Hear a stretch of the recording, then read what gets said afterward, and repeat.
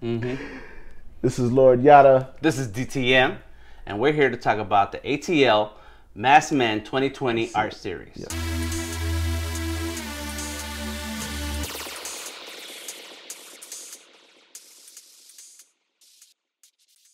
Next on my list for Masked Men 2020 is this brother named Kwasi. I met here in Atlanta. He is a son of Ghana. He's from Accra, Ghana. And part of some inspiration for the Masked Men in the sense that I used a lot of Adinkra symbols, and that's the area where these symbols originate from, in Accra, in Ghana, where he is actually from. And in my times tattooing him, he shared with me some background stories of, you know, what they mean and, you know, how they came to be and such like that. So I appreciate him for that. But he's been a great supporter of my work. He's always bigging me up. He's always shooting me pictures of my work that he's seen on other platforms like Pinterest and such. And he told me, a couple weeks ago, he's like, dude, you're like the most famous tattoo artist that nobody knows about. It's like your work is floating everywhere.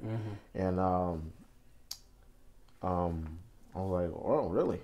But, you know, but for what do you mean people don't know about me? Right, you know, I've been around a long time. But it's like stuff floats around. So for him, in his piece, I basically would call him the Adinkra god, but you know, I just use his name Kwasi. For his piece, I used probably 20 of the symbols from the chart, and there's like over 80 of these symbols. Just to represent where he's from. In the back, there's the flag of Ghana. It's red, yellow, and green, and stamped on his forehead is the Jianyame symbol, which is the personification of the omnipotence of God. Anyways, all of these symbols, they have different meanings, and similar to the way the Aztecs break down, they're just personifications of either a goodwill, a call to arms, something for cooperation, and all these different little attributes. I chose him just because he is just a good supporter. He's a good dude.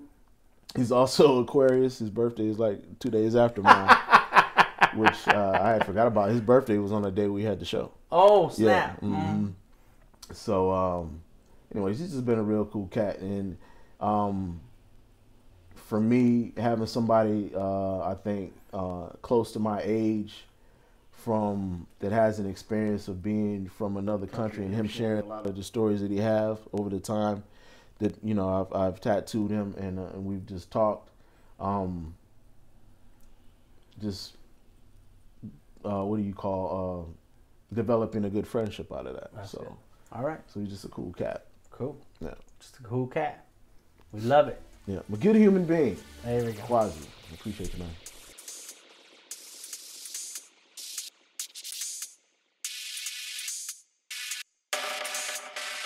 Let's go in, nigga. Come on.